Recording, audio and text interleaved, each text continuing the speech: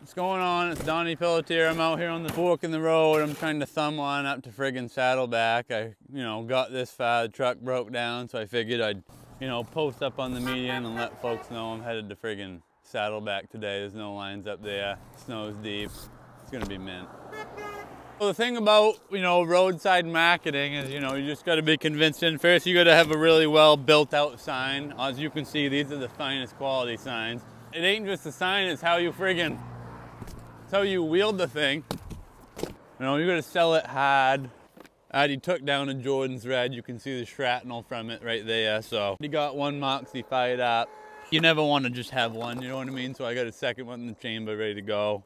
If I was to make a choice between Fairly Mint and Wicked Mint, I'm going Wicked Mint every friggin' time.